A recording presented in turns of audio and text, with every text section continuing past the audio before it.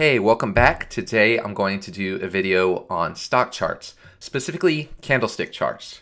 What are they and how do I create one based on a stock's historical data? So in this video, I'm going to show you how to download the historical data for any given ticker symbol using a variety of methods, either from Yahoo Finance, IEX Cloud, or Alpaca and Polygon. And then we're going to get that data and we're going to put it in a CSV file. And then I'm going to show you how to use Plotly in Python to generate this candlestick chart. So here is the final output of what we're creating. It's the chart for Apple stock. And you see I've also put some annotations for particular market events. So you can see Apple cutting guidance on January 2nd, how that was a good buying opportunity. And then you can see the impact of the Trump tariff tweets. So when the trade war escalated, you see that the stock sold off. And then also you can see when Apple reported Q4 earnings, you see it just continued to go up. So let's break this down and start talking about candlestick charts. So candlestick charts, if you look on the wiki page, you see these all the time, but do you really know what they mean? Well, here is what goes into it. So you'll see here on the candlestick chart page, it shows a bullish candlestick and a bearish candlestick. And so all you really need to do to make a candlestick chart is you just need data for any given day. So you just need the opening and closing price as well as the high and the low price for any given stock symbol. So you can see on a green candle here, the opening is at the bottom, and since it went up and closed higher, we have a green candlestick, and the body of the candle is green, and it only includes the open and close. And then the high and the low here is the shadow of the candle. And so the low here is at the bottom, and then the high is up here, which is outside of the body of the candlestick. And then a bearish candlestick, you have the open at the top and the close at the bottom, and the candlestick is colored red.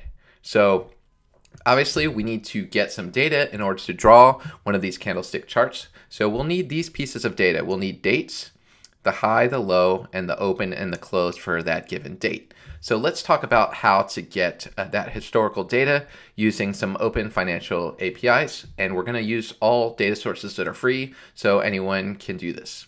So I'm going to close that.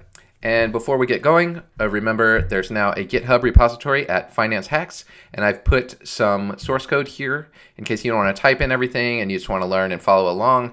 You can open this and see all the different data sources we're using. For instance, Yahoo will be our first data source. I've created a new editor here. It's just an empty folder, and I'm going to create a new file. And I'm going to call this file requirements.txt. So we're going to be writing code in Python. And if you looked at any of my previous videos, when we use Python, we install some package dependencies, and we put those dependencies inside of a file called requirements.txt. That way we can easily install those dependencies and get started.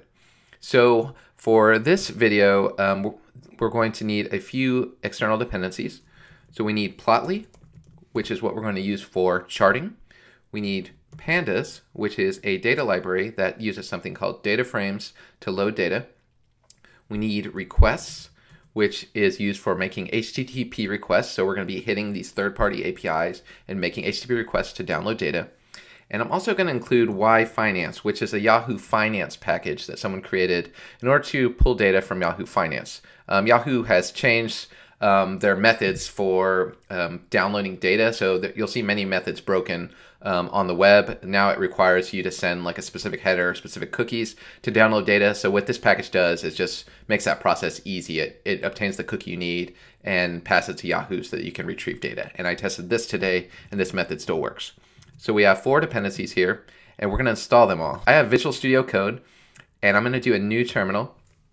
And so my directory is called stock data, and I want to install these requirements. And so I have what's called a virtual environment to install my packages so that they're not installed globally. And so I'm going to enable that virtual environment.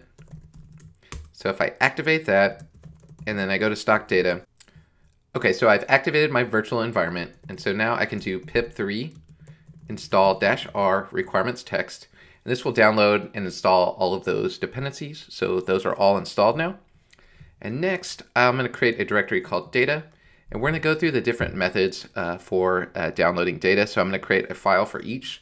We're going to use Yahoo, so I have yahoo.py. We're we're going to use IEX Cloud. So I'll do IEX Cloud. And I'm also going to use a service called Alpaca, which I featured in some other videos. So I'm going to start out with Yahoo since it's the simplest method that we have because it's all encapsulated in a nice package. So we just need to import that Yahoo package to get started. So I'm going to import our Y Finance package as YF. And then all we need to do is use the ticker object. And these are all documented in this Y Finance page. So if you go to pypy.org, this is the project and it installs Y Finance and it goes through some of the methods. And we're just going to use this history method here. And so all you do is create a ticker object here, and then you can just call this method called history. So I'm going to use, since we're going to get the maximum amount of data available, I'm going to use a recently IPO'd stock like Slack. So I'll do ticker, and I'll do ticker symbol work.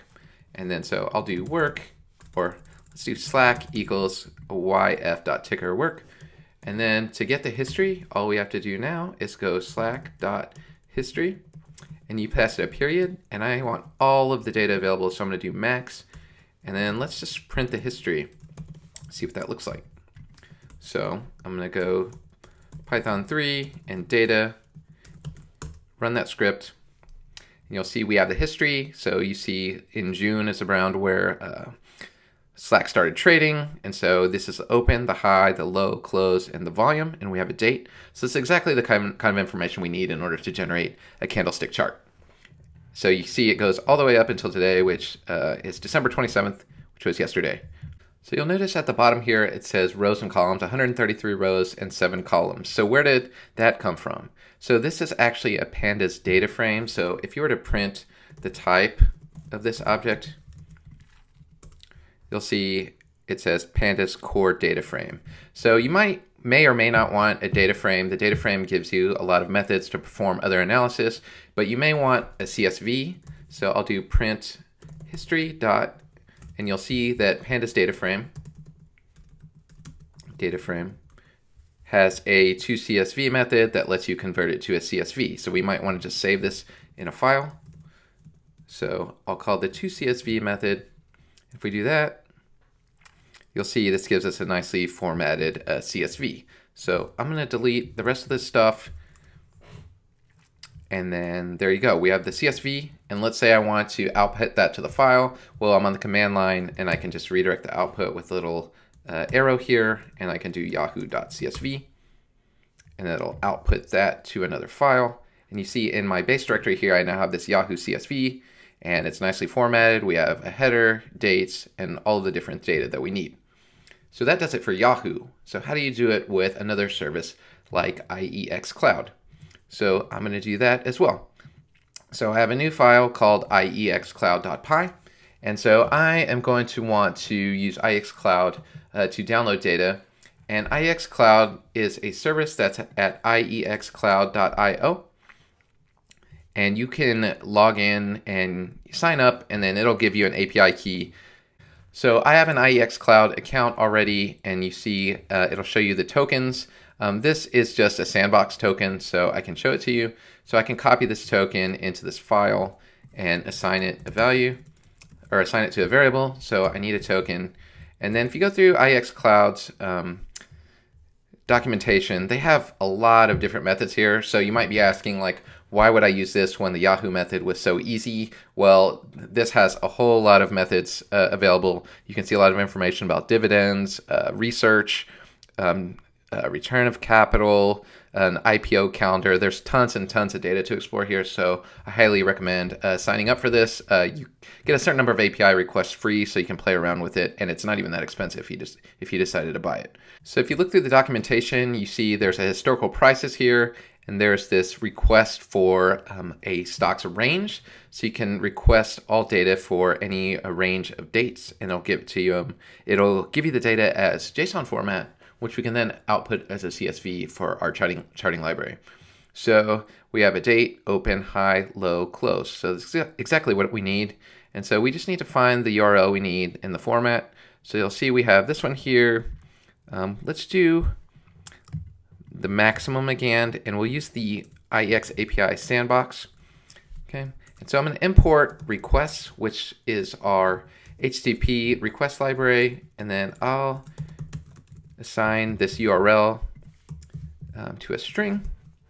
And then this looks like it's using Twitter.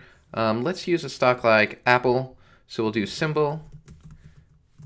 So we'll do a little constant here. We'll capitalize it.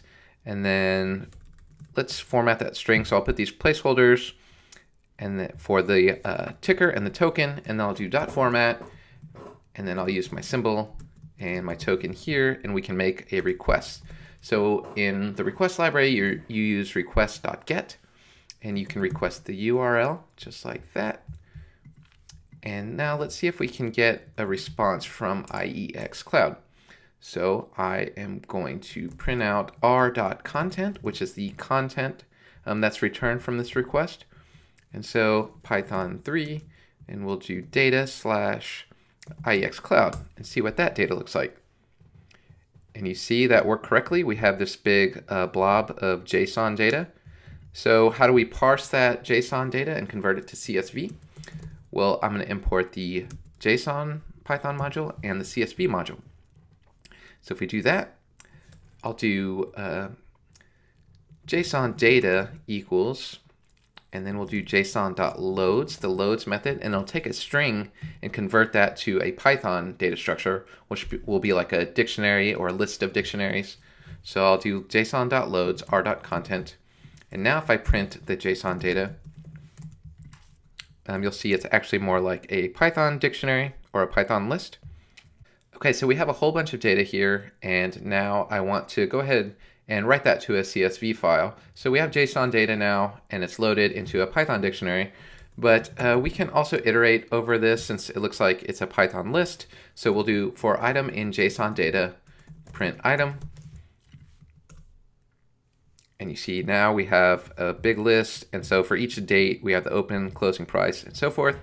Okay, so I want to write this data to a CSV file now. So I have a CSV package built into Python. So I can create a new CSV file. So I'll do CSV file equals open.